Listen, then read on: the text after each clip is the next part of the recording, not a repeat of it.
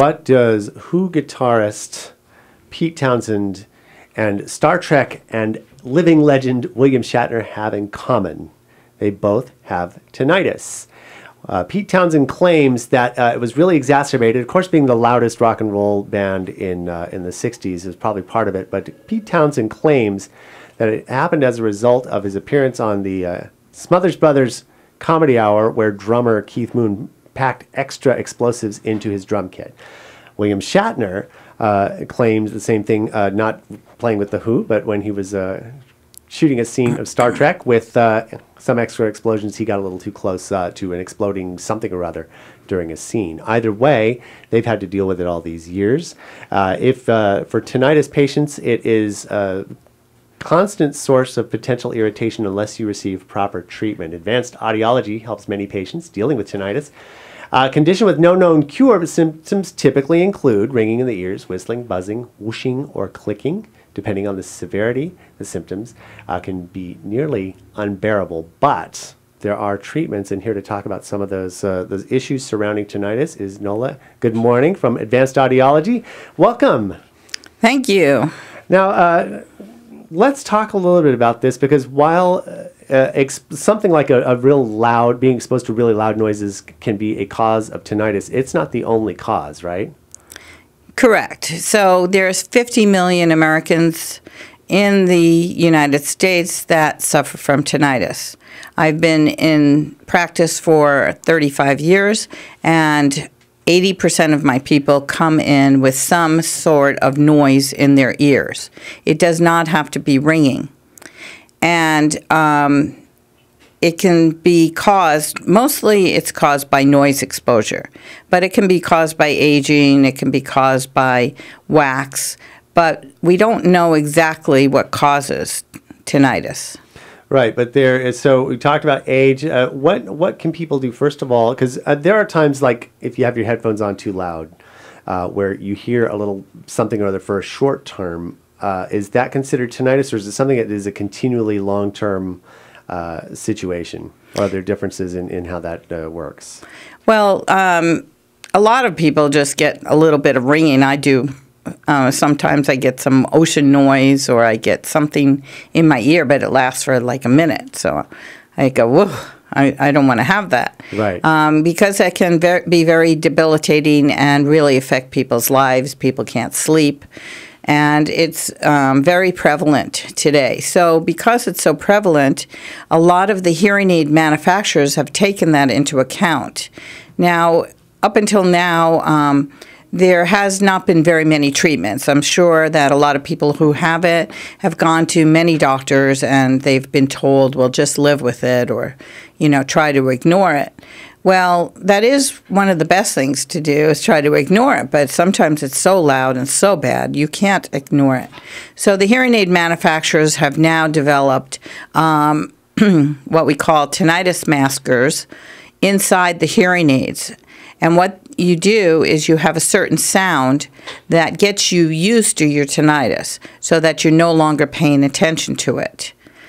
And then now they've come out, Starkey hearing aids and Oticon hearing aids have come out with an app on your smartphones, so you can control your tinnitus. So that's kind of exciting to hear. So using modern technology, but there are to control your tinnitus. Are there also other techniques, other type of therapies that can help to reduce the annoyance of tinnitus? Yes, there's like 10 different suggestions that we give. Number one, the first thing you should do is come in for a free hearing screening. We are the community audiologists, and so we want our community to be able to hear better and be educated in hearing.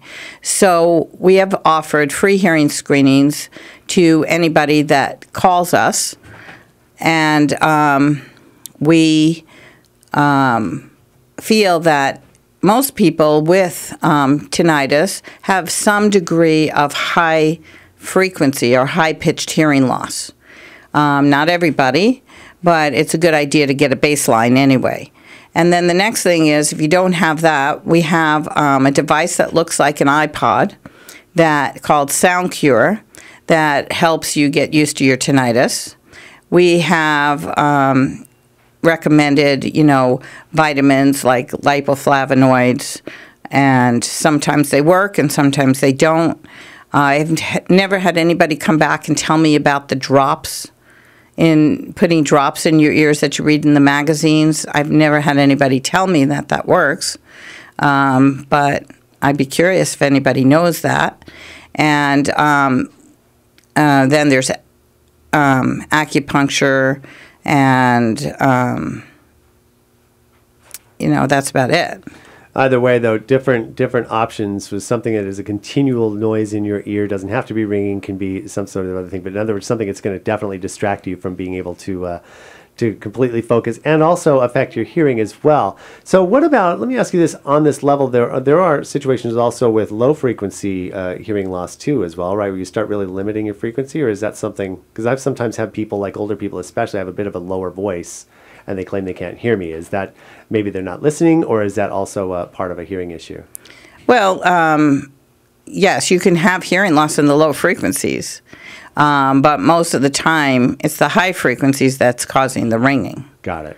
So most people have a high-frequency hearing loss when it comes to ringing, or I keep saying ringing, but it's any noise in your ear. It's ocean noise. It doesn't go away, right? Right. It's a buzzing noise. It's a cricket noise. It's any kind of noise. Best things to do to prevent getting tinnitus? Well, because we don't know the cause of tinnitus, I can't tell you how to prevent getting tinnitus, but I can tell you how to prevent getting a noise-induced hearing loss or a high-frequency hearing loss or any hearing loss. And that's number one, iPods are one of the number one reasons that the younger kids now are getting hearing loss. We don't realize, but we start to get hearing loss when we're teenagers and we're younger. And when we're older and we get to be about 50 is when we start seeing the hearing loss. So if you prevent hearing loss before you're 50, like you wear ear protection, you don't turn your iPod up where anybody else can hear it, you don't shoot guns without ear protection. Very That true. is the biggest thing, is guns. Everybody thinks it's just loud music. Well, all of us baby boomers listened to loud music and went to concerts, and not all of us have hearing loss. Right. And guns, for those, if you don't use hearing protection, because that's such a range of loud frequencies, and especially, your ears will definitely ring after firing almost any type of weapon, even a smaller .22. That's my military training there. Nola Aronson's Advanced Audiology, it's scvadvancedaudiology.com. Come in for your free hearing screening, because you want everybody to be able to hear correctly and also correct any problems. And if there's any preventive type of correction, that is an awesome thing.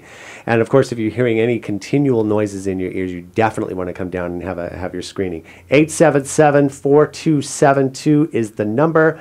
They've got all their social media stuff up there as well. You can get all kinds of information on their website. Again, scvadvancedaudiology.com. Nola, a pleasure to have you come by and give us this outstanding information. So thank you so much. And continued success in everything going on. Thank you very much.